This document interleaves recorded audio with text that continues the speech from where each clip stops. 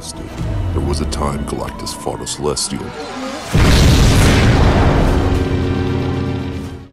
What's up, comic comrades? Are you ready for another trip to space? I heard you like ranking videos, so I'm here again with another one. This time, you'll be diving headfirst into a list of the most powerful entities in the Marvel Universe. Stay tuned until the end of the video and don't forget to hit that like button, consider subscribing and click that notification bell. Number 10. No.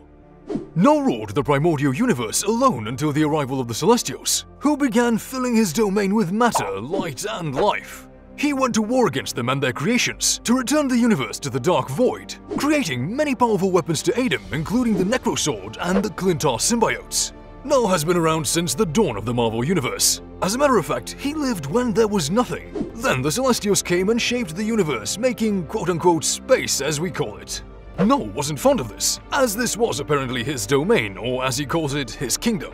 One would question this as it was all empty anyways, however, he claims that his kingdom, his abyss, was never empty and dead. Furthermore, he creates a living sword from his shadow, and with this sword he decapitates a Celestial. The other Celestials quickly banish No to the Void. This was however not a smart idea because the Void is where No thrives. Number 9. Galactus. You don't want to mess with Galactus unless you're the Silver Surfer, of course. The powers of Galactus are almost imperceivable, and many consider him to be the most powerful being in the Marvel Universe. First of all, Galactus is immortal. If he dies, he comes back to life. He also has the power to make other beings and entire universes come back to life if he wants to. Galactus can absorb energy, and he's also immune to most threats he encounters, such as diseases, poisons, and impact. Galactus is also extremely intelligent. Check, please.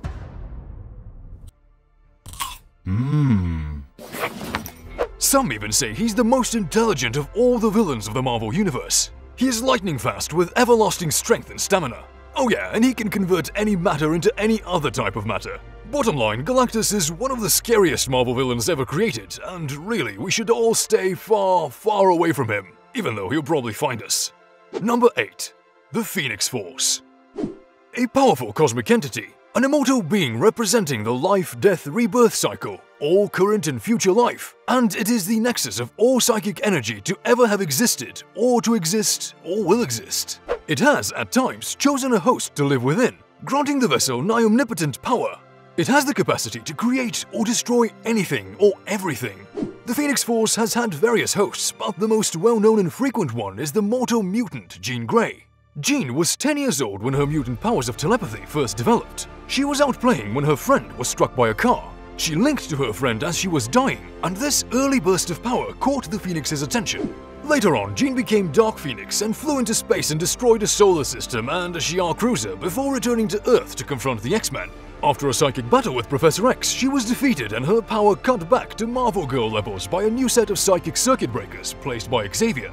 She and the X-Men are then transported to a nearby Shi'ar ship, and she's about to be put to death by the Shi'ar Council led by Xavier's lover Lilandra of the alien Shi'ar Empire.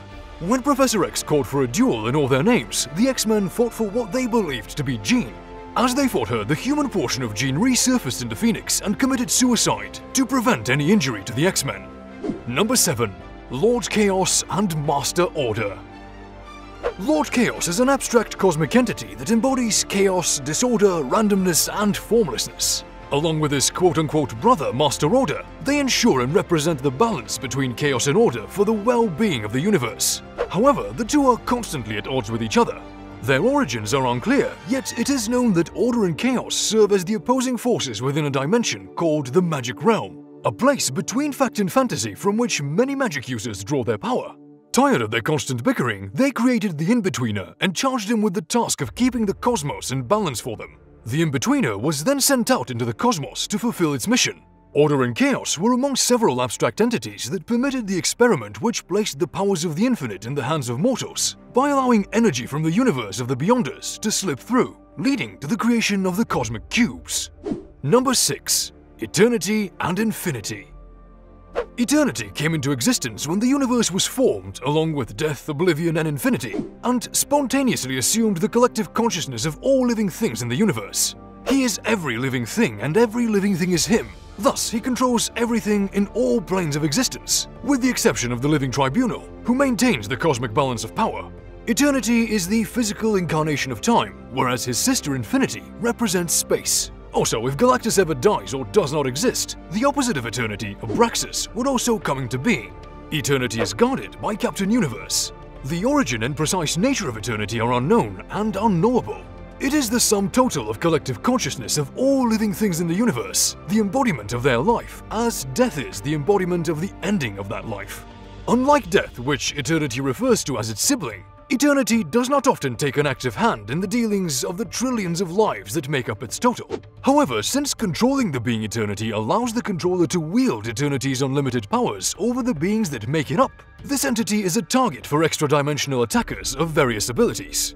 Usually, Eternity can deflect such attacks without significant exertion, but on occasion has had to bring its own servants into play. Number 5. The Living Tribunal. The Living Tribunal is a vastly powerful conceptual being, one who has existed since the multiverse came into existence. The Tribunal's only superior is the One Above All, an entity which is responsible for all life in the multiverse and possibly beyond. More on him later. The Living Tribunal often interacted with other conceptual beings, serving as their arbiter and judge. It has appeared as a giant golden humanoid using an embody created in the dimension of manifestations, with 3 cloaked faces, each representing a different personality. It has a blank space where a 4th face could be exhibited. The Living Tribunal has suggested that the 4th face became the enigmatic stranger. The other 3 faces make up the Tribunal's head. They are namely Equity, Necessity, and Vengeance. These represented the trinity of aspects of each universe. For example, in the main universe, they were represented by Galactus as Equity, Eternity in the form of Necessity, and Death as Vengeance. Number 4. Protégé. Protégé was a resident of the alternate future known as the 31st century, or Earth 691. It was prophesied that he was to be the living god of the Universal Church of Truth. As a plot to safeguard the young protégé, the young Skrull shapeshifter Replica befriended and became a playmate to the young god. She was also a member of the UCT. Replica also came into contact with Malevolence, the demon daughter of Mephisto, who sought to become matriarch to Protégé. This was a plan that would place her in a position of influence over the powerful believers of the church. Protégé became intrigued with the powers of Malevolence and stated that he would prefer her as his matriarch, opposed to the Stark warrior whose powers were manufactured, not manifested through birth, as he duplicated Malevolence's fire-projecting abilities. The immense powers of Protégé drew the attention of the Living Tribunal, who was surprised when the young entity duplicated his powers. Number 3. The Beyonder. Described as having more power than 1,000,000 universes combined, the Beyonder was originally positioned as the supreme being within the Marvel Universe. As later revealed, he is an ancient entity from a race of beings who exist as the sum of everything in their multiverse, and he can control the fundamental fabric of space and time. The Beyonder can shape reality, regenerate on a cellular level, and change into any form. He also has cosmic strength, which he frequently puts to the test in order to learn more about humanity. He has demonstrated his incredible powers by warping reality to meet his desire for perfection. The Beyonder has also survived big blows from powerful heroes like Molecule Man, and he's absorbed whole universes in the process. Unfortunately for him, all that power came with a price. The Beyonder eventually realized that the world could not be complete or perfect, even with his manipulation. Since his debut, Marvel has retconned several of the Beyonder's powers. He even lost them to Dr. Doom at one time. However, his ability to warp reality allows him to potentially simulate any power he wants. Number 2. Death. Death is an entity that has existed since the creation of the universe, considered the opposite aspect of eternity. She is responsible for leading Thanos down his villainous path. It was Death who visited Thanos and convinced him to kill his pirate captain and offspring years after reforming from murder. This chain of events led Thanos on his quest to destroy half of all life in the universe to appease Death. The latter is invincible due to her nature, has unlimited cosmic power, and is able to manipulate matter. The laws of the universe would have to change in order for Death to have any weakness at all. Number 1. One Above All. One Above All is the leader of the Celestials and is the most powerful member of their race. While not much is known about him, One Above All has been depicted as being far more emotional than the other Celestials, as he has been seen openly displaying fear, hate, and sorrow. While the reasons for his unique emotional state of being are unknown, it is possible that because One Above All spends almost all of his time on the Celestial Mothership, that he could be suffering from a celestial equivalent of cabin fever. Encounters with One Above All are rare, though he has been seen by other denizens of the Marvel Universe, including the original X-Factor lineup. One Above All is also a member of the Living Tribunal's court, where he and Ziran the Tester represent their people. One Above All, like many of the Celestials, is an extremely powerful godlike being, possessing incalculable levels of strength, durability, speed, and energy projection. The One Above All holds special authority and power over the majority of the Celestials. Enormous in stature, up to 2,000 feet in height, he possesses the ability to manipulate reality, control energy, and rearrange matter. He can teleport himself or objects across vast distances. Although near invulnerable, in the rare case of being injured or harmed, like all Celestials, One Above All will regenerate near instantaneously. Capable of withstanding earth-shattering blows and easily dismissing nuclear bomb offense attacks, the One Above All himself possesses the ability to generate energy blasts that are of an earth-shattering level and higher.